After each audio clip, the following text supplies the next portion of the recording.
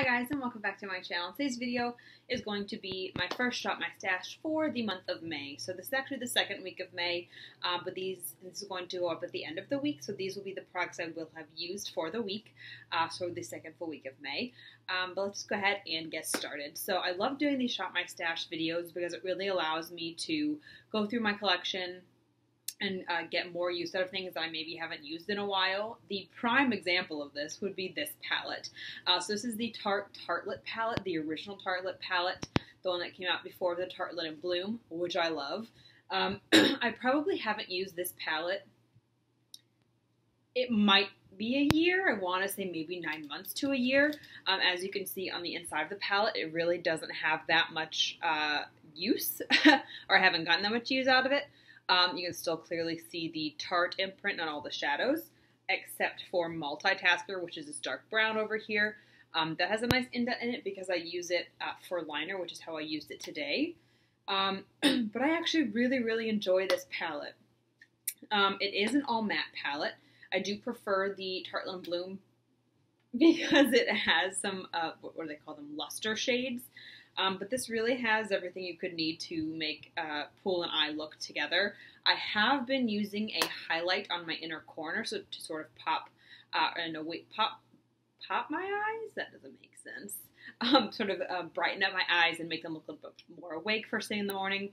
So that is sort of how I've gotten some shimmer into my eye look. But that is the palette that I have been using this week. For primer, I've been using the Porefessional by Benefit.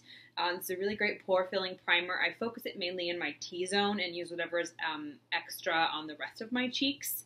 I've also been using two other primers, but not as primers. So I've been using the Becca Backlight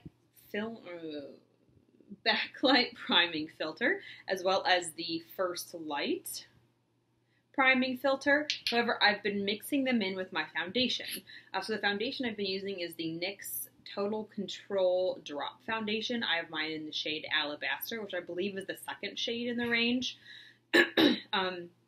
This foundation is a perfect shade match for me right now. However, when I first picked it up in the winter, it was too dark.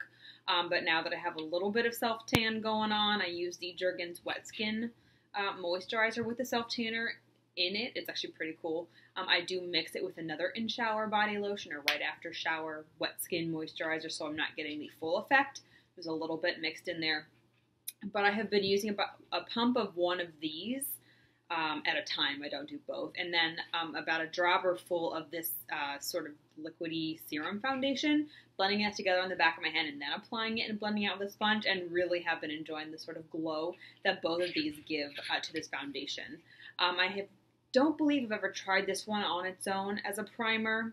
If I have, I've definitely used a pore filling primer on top or underneath it because I do have combination oily skin, and this just is not the best for that. It's great for in the wintertime, I will say though. But this I have used all over my face. Again, still do need a primer, a pore filling primer to go under it, but do really enjoy both of these mixed in with a foundation. So it's not as glowy as like their shimmer, the liquid version of their highlights. It gives just the right amount of glow for the right amount of work appropriate glow. I will say that, but have been loving those three things together. For eyeshadow primer, I've been using this Urban Decay Primer Potion. It's the original one. I am working my way through this tube. It's been in my collection for a while, but it lasts ages because you really only need the smallest fit, but that is the eye primer I have, been using. Let's see. So I've been using two different highlights so far this week. Actually, I might have been using three. I think on date, let's pull out the other one.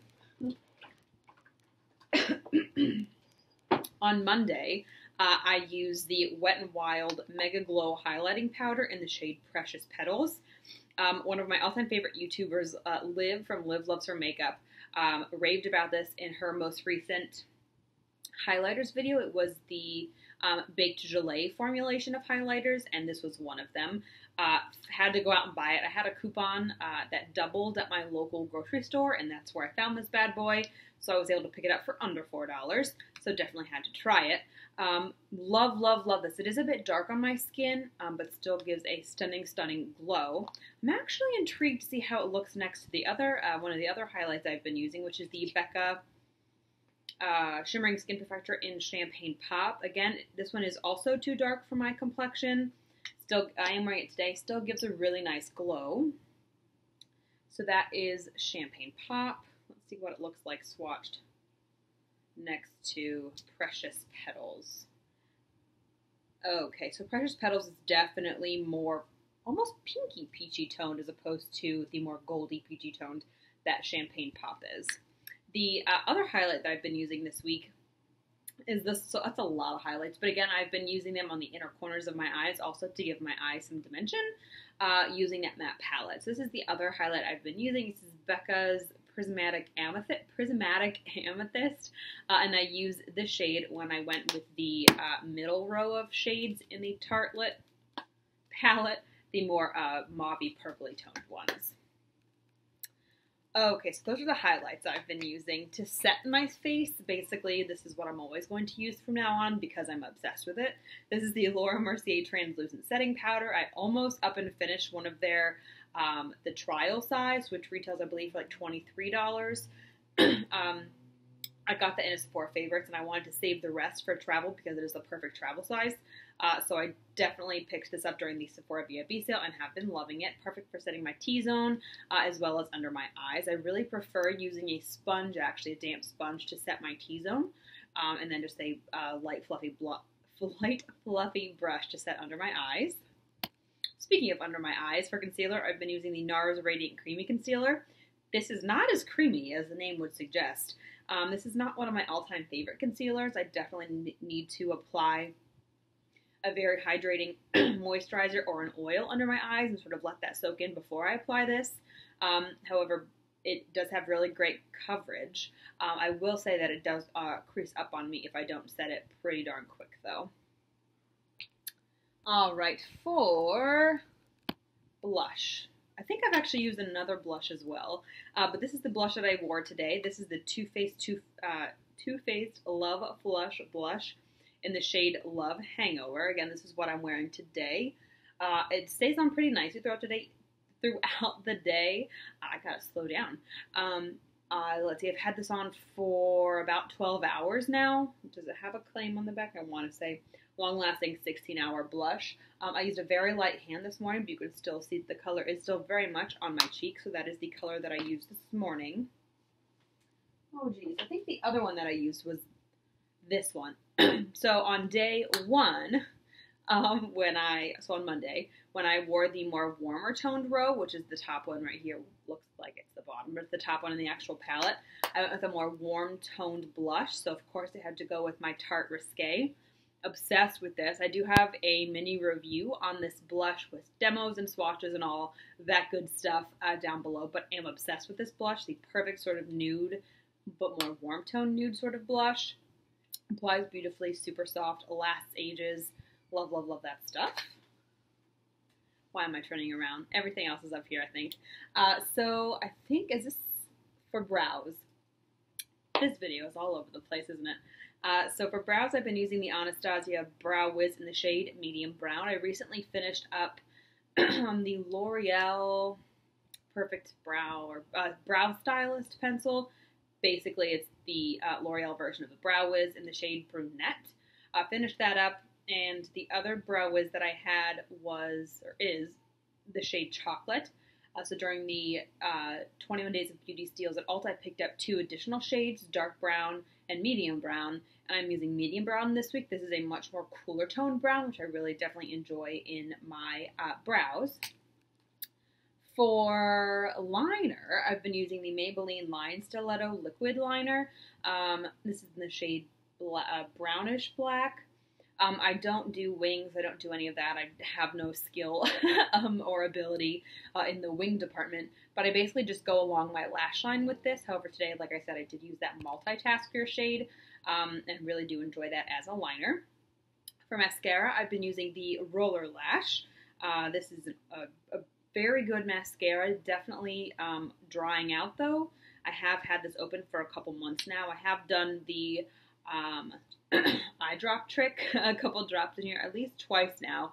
So this may be on its way out, but that's fine because I've got lots of other full-size backups of other products that I'm definitely excited to open. For bronzer, I've been using the Bare Minerals Invisible Bronze in the shade Fair to Light. This is what this product looks like. I'm not really sure how I feel about this yet because to me it really does feel almost like an invisible product. But when you apply it with a brush, maybe I'm just not using the right brush, but when you swatch it on your hand and then swatch it next to sort of on the back of your hand, it does show up some colors or give off color. So it might just be that I have not found the right brush for it yet, but really I have it on today. I don't know that it's going to be an all-time favorite for me just yet. Like I said, I might have to find a better brush or the right brush for this product. All right, last but not least, I think I've been using the Hourglass Ambient Lighting Powder in the shade Ethereal Light. It's basically just their white or opalescent shade. I've been using this to dust on my face after my makeup is completely finished, as well as to set my under eyes. So I actually just tried using it under my eyes today. I don't remember if I set it with the Laura Mercier and then this or just this, but it definitely does give a nice sort of brightness to the under eye area, as well as set the product in without being super glittery. So those are the products that I am using on my face this week, the second week of March. If you guys would have any questions or comments, please let me know down below.